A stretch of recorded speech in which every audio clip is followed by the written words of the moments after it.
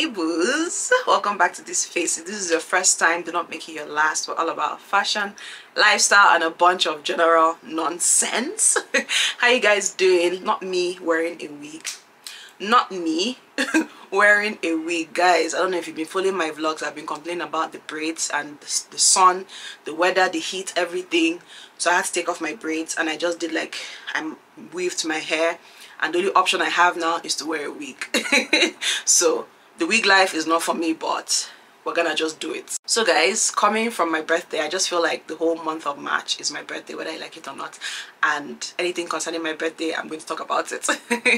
So guys, for today's video, I wanted to actually talk about this in a vlog, but I just felt like it would be too long to put into a vlog, so I decided to make it a different video altogether. I don't know if I've done something like this on my channel, but I was just going through my videos and I don't think I've done something exactly like this. So basically, I just want to share with you guys things I have learned in my 32 years of living as a married woman, as a mother, as a woman, as a human being, whatever it is. I feel like every day I keep on learning. Every year I keep on learning. The older I get, I keep on learning. So I don't think learning is ever going to stop. It's going to keep on changing. So I can even do this video now, and maybe next year things have changed, or 2 years time, or 5 years down the line things will change.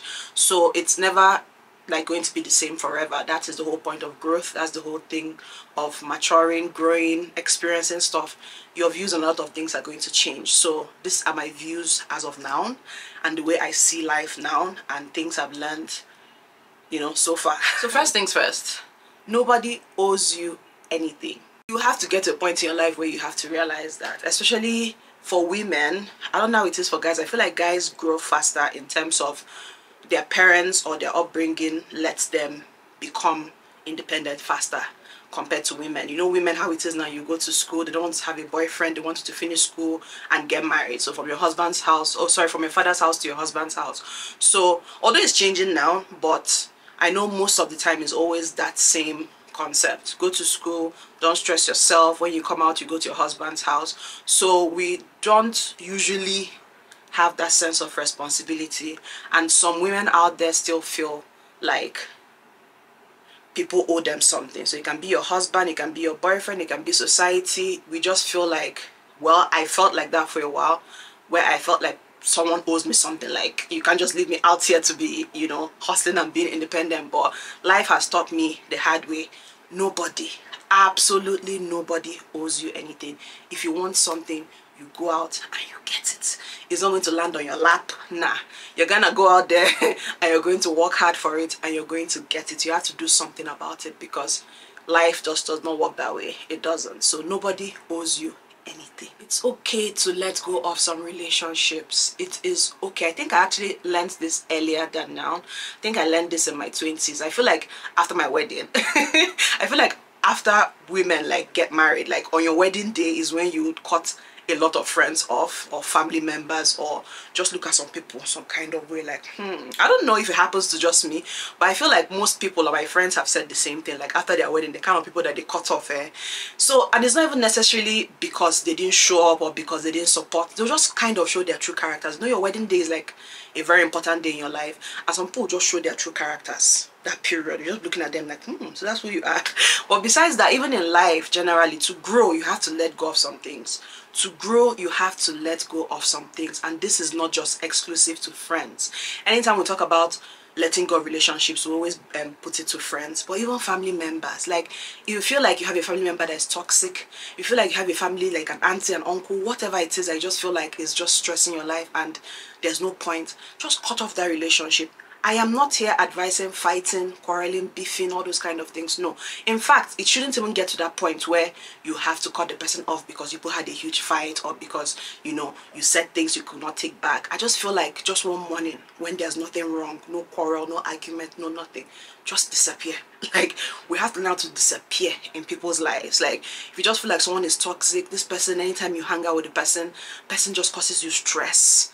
Do you understand? Just disappear from that person's life. Just do you, live your life. Don't force anything that is not there, because it has a way of drowning you, and you won't even know. It has a way of drowning you. It has a way of making you feel like you cannot grow beyond certain points in your life, because you have to always think of what would this person say, what would this person do, how would this person react to the news, how would this, do you understand? Like, you don't need that. You don't need to share all your good news with people that you know that don't mean well to you. Like, I'm sure we know that by now.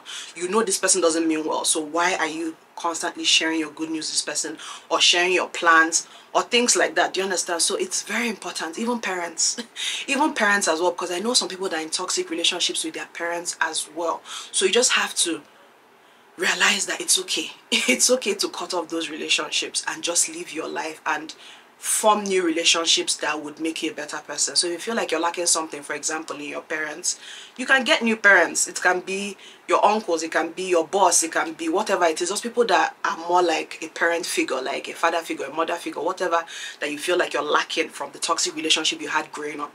That is the only way you can heal the trauma and not pass it down to your children. It's not by force. Yes, they gave birth to you, but if they're toxic, if they don't mean well, if they've showed you so many times that they don't mean well for you, it's okay. Let's go. This next one is about marriage, and you guys know by now I am not even someone that gives marriage advice. It's like, in fact, my advice for marriage is don't receive marriage advice from people. That is my marriage advice to you. Don't listen to anybody, like, do you go. But this one, basically, I just want to put, this is the only thing here that I've learned that is about marriage that I'm going to talk about here.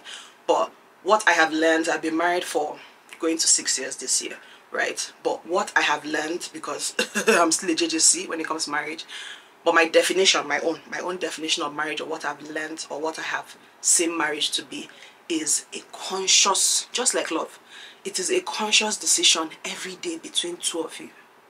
Not four of you, not five of you, not the both of you and your children, not the pastor, not your father, not your mother, not your in-laws, not your siblings.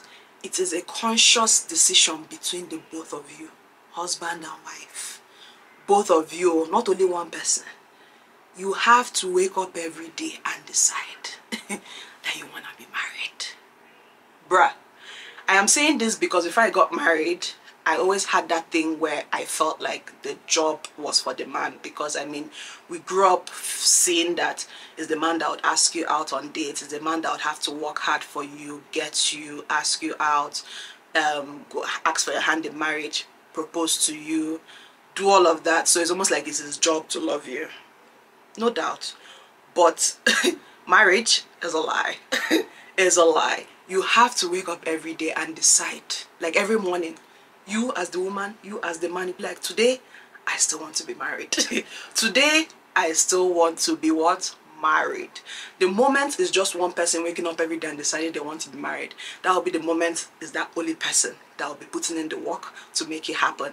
And that is when you would consider your marriage a hard marriage, a difficult marriage. The other person has stopped deciding. And the other person is now showing signs that, me, I don't want to be married again. The other person has started misbehaving, acting like you don't care, doing all those things. And it's now you that decided to carry Buraj and say that I want to be decided to get married. You're gonna be what? Stressed. You're gonna be stressed. So it's that constant checking in and making sure that we're both on the same page, right? We're okay, we're good, right? Good. So like I said, I had this whole thing where I felt like the whole thing was for the man. But growing up and with these 6 years, I have come to realize that it is a conscious decision between the both of you. It's not left for one person to do. Or when they say things like a marriage a marriage lasts long because of the woman. It's the woman that will decide whether she wants her marriage to last. It's a lie. It's both the man and the woman. If it's already the woman decided, the woman will come out stressed. She'll come out very, very stressed. You'll be looking at her, you'll be like, God damn it, I don't want to be like you. Nobody wants to be stressed. So we're going to divide the stress. It's 50 from me, 50 from me. We're going to break it up. In fact, 100 for me, 100 for me. Together, we will decide that we want to get married. Because the moment you make that decision, the moment you're willing to work on any issues that you guys are facing, the moment you decide that this person is my person, whether you like it or not, we die here. Do you understand? It's not just one-sided. Do you understand? So yeah, that is my own no from what I've learned in marriage so far. And I feel like once you people have that same mentality, you people have that same mindset, it's sweet. It's sweet. I'm not saying there are no issues though, but just knowing for a fact that anyhow the devil wanna play, this person is my person, and tomorrow I can count on the fact that this person is going to wake up and be there. Do you understand? To make it work. You get me? You get me? Okay. That's all I can tell you when it comes to marriage. Every other thing, please do it according to your partner, do it according to your life. I can't be here sharing marriage advice, okay? Because I don't know anything. And see me, zero. I don't know anything. Thank you. Next thing I've learned is that your mistakes and failures do not define you. They do not define you in any way. In fact, whatever you feel after making a mistake is what you let yourself feel. However you want to act after your mistake is what you let yourself feel. Like, nobody has the power to define you based on your mistakes or based on things you've done. Do you understand? It's all left to you. If you want it to drown you, if you want it to just kill you, it will kill you. But if you don't let it define you and you just rise above it and do better, now it makes sense. Do you understand? You have to do better. Okay, I fucked up here. How can I do better? So you can move on from it. But if you let it drown you, you're dwelling in it, you're saying, I messed up, I did this, I did that, this is who I am, this is my life. That is exactly who you are. That's exactly what your life is going to be. Next one is, know that saying where they say, it can never be me. It can be you. And it will be you. It can never be me. It will be you, and it can be you. See, life has made me realize that when we're younger, there's so many things I know. I just need to go. It can never be me. How can you? Oh my God, it can never. If someone, then it's not happening. I'm like, hey, it's really me. It really happened to me. It will happen.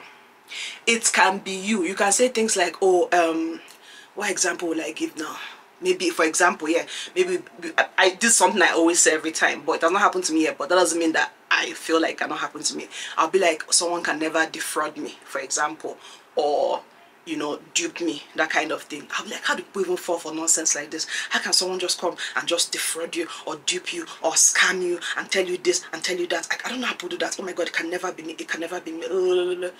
It can be you, my sister. It can be you, my brother. So I think what I mean by this particular lesson is that I've seen it happen so much to people that I've come to realize that that thing I'm always saying it can never be me, it can actually be me. So the point is, when it happens to you, how are you going to fix it? Do you understand? How are you actually going to deal with it when it happens to you? So don't look down on anything. Don't feel like you're above anything. It can actually be you, and you would never know how it's going to work for you. Or you say things like, no one can ever raise their voice at me. It can never be me. You dare not shout at me. You dare not do this. You dare not insult me. It can never be me. Then one day someone insulting you, like, they really insulted me. Do you understand? Like, you have to realize that life has a way of surprising you and doing those things to you where like, wow, it's actually me, actually happened to me. Or you'd be like, I can never fight with somebody, it can never be me, I can never be physical. Then someone will push you one day and you see yourself slapping someone and beat someone, you're like, ah, how did I get here? Do you understand? So yeah, I have actually learned in life that all those times you say it can never be me, this can never happen to me, there's a very good chance that it can happen to you. Life will surprise you. Life will shock you. It's not you yet because you've not been faced with that kind of challenge or anything, but it's possible. Nobody is above mistakes, you know? Nobody's above it. It can happen to you. Next one is be kind. I always say this is like almost like a motto that I live by. Be kind to yourself. Be kind, be gentle to yourself. We are our own worst critics. I feel like there's nothing, when people go online to troll people and insult people, oh, you look like this, you look like that, this one happened. I feel like those people, they kind of already know. Do you understand what I'm trying to say? Like, we are the hardest on ourselves. So it's worse when, it's different when someone is out there insulting you and saying bad things to you and hurtful things to you. When you're saying to yourself, it's worse because you actually believe it. You've told yourself, I am a horrible person, I am an ugly person, I am this, I am that, I don't deserve this, I don't deserve good things happening in my life, you know, things like that. So we have to be kind to ourselves. And these things, they always form from our environments. It can be from the way we grew up, it can be from the friends we had, it can just be from our environments where we just feel like we're not deserving. Maybe because of the relationships we had in the past, they didn't really give us that much, they didn't love us, they didn't show us love, so you automatically grew up and think that you don't deserve love. You understand? Maybe you grew up in a situation where you felt like someone was not there for you, so even when you enter the new one, you just feel like you don't deserve for someone to be there for you, so you do things to jeopardize the person being there for you, and just loving you. Be like, I don't deserve this, all these good things in life, I don't deserve it, that's never happened for me and my family, that's never happened in my life, I don't deserve all these things. It's a lie. Any good thing happening in your life, you deserve it. Always be kind to yourself. Don't feel bad, don't feel guilty for good things happening in your life. Don't feel like because it's not happening for someone else, you should be ashamed of the good things happening for you. Be kind to yourself. Accept that things that are happening for you should be happening for you. Like, why shouldn't it be happening for me? Why shouldn't I be happy? Why shouldn't I get all the good things in life? Like, what does that have to do with anything? Like, what does my light have to do with your light? Like if your light is dim, okay, cool, like my own is still shining bright. Like, do you understand? So yeah, definitely be kind to yourself and accept that you deserve everything good happening in your life. Next one, which I have known for a long while as well. So in fact, I feel like this was kind of, how will I put it? Like, I don't know what it is, but for as long as I can remember, I have always had this delusional mindset where I just imagine things happening for me. Like, I will not have it. I don't have the money to do it. I don't have the capacity to do it. But I just know it's going to happen. I don't know. I've always had that, like, since I was in primary school, secondary school. I've always called myself a daydreamer. Like, I just always imagined a good life. So I would say my mindset has always been a rich mindset. So basically, the lesson is you are only as rich as your mindset. But I feel like with this particular one, I have known it for the longest time and I've always lived my life that way. So, and with this, it has a way of making you appreciate things when it comes and making you content with things when it comes. You're not looking outside. You have kind of low, you won't have complex issues, right? Because what someone else has nothing to do with what you're thinking of. I don't know how to explain. Like, I don't know how to put it. My mindset is so rich that I can't even bring myself to be jealous or envious of someone else. Do you understand? I just tap into it. I just be like, I tap into the blessing. I tap into this.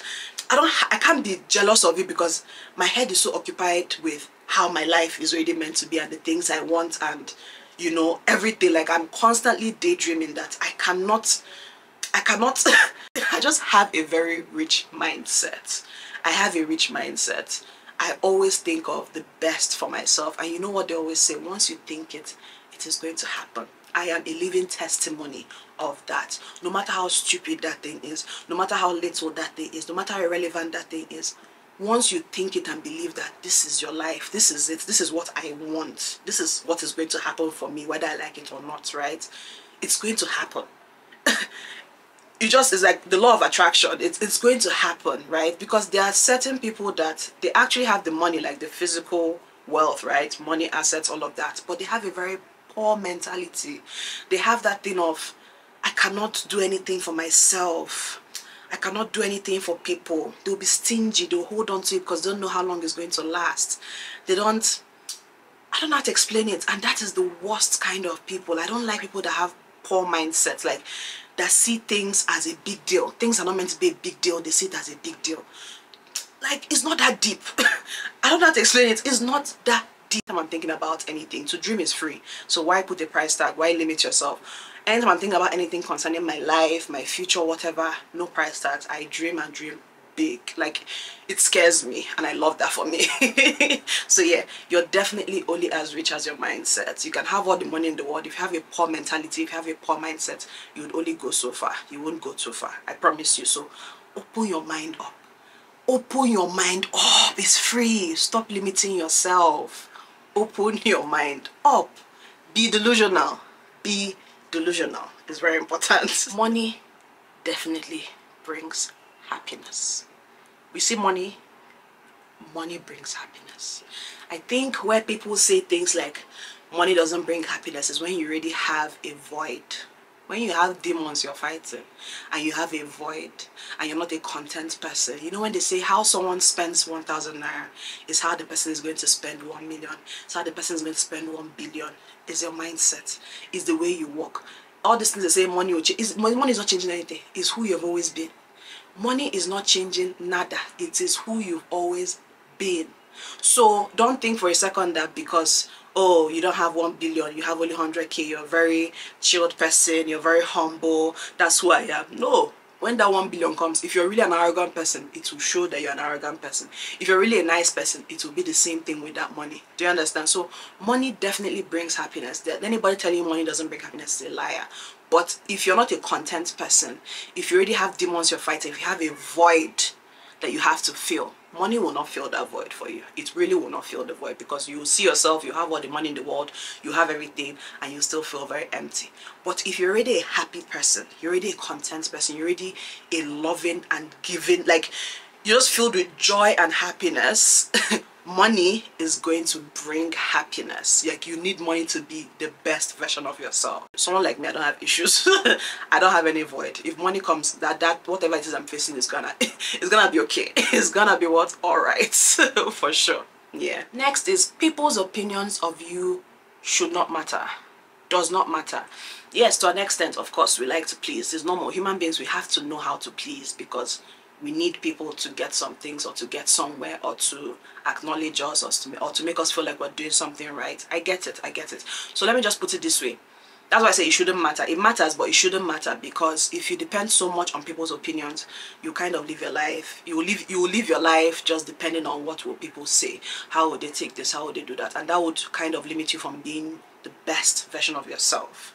Do you understand? So let it be the other way around, where you do things, and regardless of whatever you do, people should say whatever they want to say. It doesn't change anything, but not doing things hoping that people will say this and say that about it. I'll not explain that. I don't know if it makes sense. Like, live your full authentic life, be your full self, and disregard whatever is going to come with it. Do you understand? So whatever comes, fine, good. Like, it's not your issue. Just do you. It's fine. Like, just live your life. Another thing, again, I think this is very common with millennials. Maybe not all of us, I don't know, but I'm sure quite a few of us, we come from a family where our parents don't show affection, or show emotions, or show any kind of love towards themselves and towards the kids. I don't know what it is. Like, parents, they just felt like imagine like your father telling a son, I love you. Like, oh, ew, oh my god. Stop that. We had that mindset, right? So if there's something I've learned, the fact that I didn't get that growing up, and it's not that they didn't love you, they had a way of showing it. Obviously, they'll take you to the best schools, they'll give you everything you want, things like that. But I mean, being physically affectionate, physically loving, it wasn't something that was normal in my household and a lot of households I know around me. But one thing I've learned is that it has a way of affecting the kids. So I have learned to show love and affection to my kids, not only when they're children or when they're babies. I want it to be a normal thing, so they'll see it as a normal thing to show to people, because that affected me in a way that I don't know how to show love and affection to other people. I can do it to my children because they're my children, right? But like to other grown-ups, like I used to say things like, I don't even hug my friends that often. Like, my friends can come and see me and we're not like, oh my god, hug, hug, hug.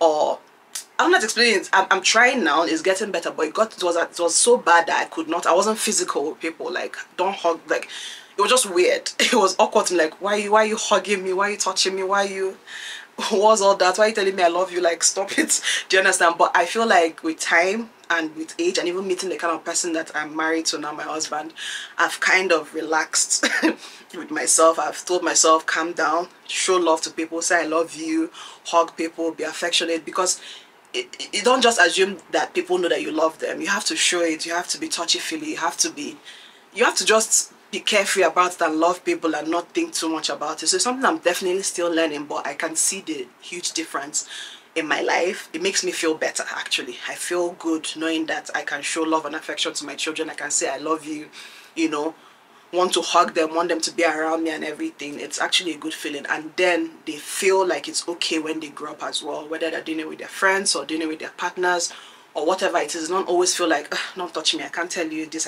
So yeah, definitely being affectionate, especially in front of my kids, I want it to be something that they're very used to and something that they see as a normal thing. I've said this before, actually. I think I always say it, but the more I grow up, the more I realize that not wanting children, I know I've just been talking about children and showing affection and love, but not wanting children is fine. It's okay. I understand you people. Especially for someone that's currently pregnant, I get anyone that says, I don't want kids. Some women will be like, I've tied my tubes. I don't want to get sucked into it. I don't want to try it. I understand. When I was younger, I didn't understand. I used to see those that will say, I don't want kids. I'll be like, what do you mean? You see people that get married, they'll be like, I want to get married, but we don't want kids. We just want to enjoy each other. I'll be like, what does that even mean? Why are you getting married then? See, I understand. I understand people out there that are married and they're just enjoying their lives. They don't have kids. In fact, they'll probably go and adopt or just have like an orphanage that they kind of give money to. They don't want to worry about going through the process. They don't want to worry about training a child, raising a child. I understand you 100%. I get you 100%, because raising kids, having kids, is not easy. Do whatever you want to do. You see, try it. If it doesn't work, you know you have tried it. Just do it. If it doesn't work, you've done it. It's fine. You want to start a business, start that. God damn it. Guys, do you know how many things I've done in my life? Do you know how many things I have done in my life? I think I've mentioned it in one of my videos. Guys, I have done it all. Makeup, I have done it. I even did like my friend's wedding makeup. I did some celebrity makeup, like whatever. I went through my makeup artist phase. Uber. I did Uber. Not that I was the driver, but I had a driver that was driving Uber, and I did Uber. I registered everything. I went for the classes. I had Uber. I did Uber for a while. Food truck, food business. I entered it. I had a food truck for a while. I was selling food. Standard. Shows, entertainment, concerts. I did it. I had a record label. I think I even signed 2 artists or 3 artists at some point. Yes. I don't even think I registered that record label. I don't know how it happened or how they trusted me to sign them.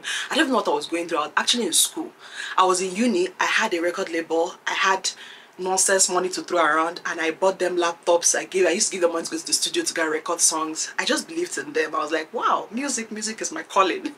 I had that phase. Obviously fashion, we had the fashion phase and everything. Like I even did interior decor. I had a portfolio and everything. I set it up. I had my first meeting, actually I met them, everything. I finished giving them the prize, showed them my portfolio, everything, blah blah blah. By the time I gave them prize, they ran. And I think that was the end of the chapter with the interior decor thing. I was like, why are you running? Why are you running? Because I gave you prize. You want something nice, Abby? Money. Now money killer. They were like, no, we can't afford you, blah blah blah. I told my husband, oh, I'm not doing it again because I cannot be doing cheap interior decor, you know. But yeah, I did interior decor. What else did I do? What else did I do? I feel like I've done a lot. Obviously YouTube. I haven't started doing YouTube since. I had a blog before YouTube. Oh god, it wasn't on my blog. It might even still be there. Affordable luxury .blogspot. I'm not sure, but yeah, I had a blog first. My OGs, you guys know that I started off with my blogspot first, where I would go buy things and I'll be writing like my review on the things I bought. I'll just be, if I'm doing my makeup, I'll be writing my step-by-step makeup routine. I was using my webcam, my laptop webcam to record myself for YouTube then. I don't think the videos still exist, but I think my blog is still there. I think, was it the real Ziggy at blog? No, I think it's affordable luxury at blogspot.com. I can't remember. I have to confirm it. But yeah, so I was doing that and doing my YouTube when I was still in uni. That was like 2009, 2010. That's when I was on YouTube. But I stopped obviously for like a very long time, for years, before I started off again with YouTube. So I've always been that kind of person. Like, if I hear this is happening and I hear that it's something that I would enjoy doing and I would want to do, I'll do it. It doesn't have to be successful. Do you understand? Like, it doesn't always have to be successful. It doesn't have to be a hit. But me telling myself that I know that it won't be successful will not stop me from doing it. I'm gonna do it. If it doesn't work out, I know that I've done it. So yeah, definitely I think it's something that I've realized in life. Just do stuff, enjoy it, because it develops you as a human being. It makes you learn a lot of things, because once you enter that field, you learn a lot of things about that field, right? So it's never wasted knowledge. You just know that it's just there. Do you understand? Just build yourself up, do stuff. Don't let anybody stop you. Don't feel shy, don't feel ashamed. If you're, as I'm talking to you now, you don't have your YouTube channel, for example, and you've been saying, oh, I want to start my YouTube, start it. If you have 100 views, 200 views, if you're on YouTube for 1 year and you realize that it's not for you, you will stop it. Like, nobody will beat you. Do you understand? If I do this YouTube now, I feel like, this YouTube is stressing me out, or maybe I'll win the lottery. You think I'll still be here? If I win $1 billion, I'll say, what? Do you get it? Like, it's not that deep. I'm selling clothes now. If tomorrow now they'll say that they put money inside my account and you can travel the world, that is my dream life. Let me tell you guys my dream life. Traveling around the world, just having properties around the world, traveling, money. Hey God, just shopping, spending, traveling, just living that. You think I'll still be selling clothes? I will stop it.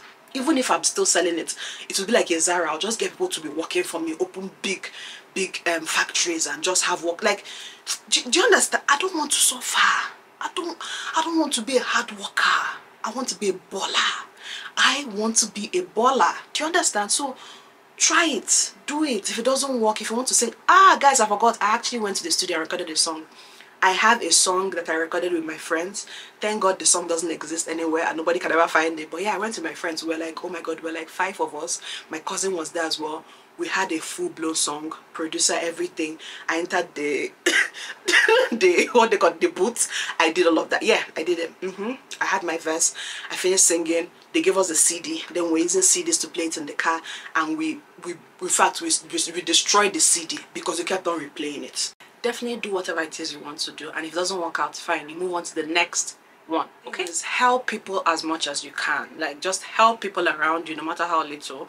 I know I have been kind of poisoned because I used to be very much of a helper. God damn it, I used to help people on the streets and everything, and with the way the world is now, everybody's eyes are like very dirty and they're just being smart about it, so it tends to change your perspective on helping people. But I still believe in helping people. Help people, change someone's life, just be a change in someone's life. That's the best feeling ever, knowing that you were able to change someone's life one way or the other. So just help people. Helping people is like the best feeling. It is the best feeling ever, and don't expect anything in return. Just help people, feel good about it, and you'll be all right, I promise you. It's okay to say no. It's okay to say no without explaining yourself. Like, you don't have to say yes to everything. I used to be an OS member, like, oh, do this for me, yes. Can I have this? Yes. Can you give me this? Yes. Can you do this for me? Yes. It's fine to say no. No, I don't want to. No, I don't want to give you this. No, like, do you understand? Like, they won't beat you. It's fine. I'm still learning this. I really want to get firm in doing this, because sometimes you do something and you're angry, you feel bad about it, so you're like, why are you even doing it? You don't even feel great doing it. Why are you saying yes? Why are you doing it? Especially when you know the person is not even doing the same for you. The person is not bending over backwards for you, so why are you bending over backwards for someone else? Like, it's okay to say no, and don't explain yourself. It's fine. Okay, don't ever expect you from others. So it goes like I said, if you want to help someone, if you want to do something for someone genuinely, like you, it doesn't make you feel bad, it doesn't make you feel angry when you're doing it, right? Do it, and don't think that the person is going to do it back for you the way you did it for the person. Now, I'm not saying do things for people and they don't do anything back for you, or they don't help in any way, they don't add any kind of value. That's not what I'm saying. I'm saying that the way you're doing it doesn't necessarily have to be the way they do it. Do you understand? So if you're someone that goes all out, for example, maybe you buy gifts, you spoil someone, all of that, that's the way you can show your own love or care. And the person is someone that is always there for you, for example, listening to you, being a listening ear. You know, when you want to vent, the person would help you, advise you, talk you through whatever. That is their own way of showing their own love. So you can't compare it to, oh, but I'm always buying gifts for you, I'm always doing this for you, and you don't do anything for me. They are doing something for you. They add some kind of value in your life, but just not the way you're adding value to their life. Yeah, so it's fine to not expect yourself from someone else. Like, do things your way, and don't be influenced by the way they are doing things their way. So long as you know deep down that is adding value to your life, it's fine. When someone is adding zero value, there's nothing you're doing for me. Nothing. You're just a useless person in my life. Why?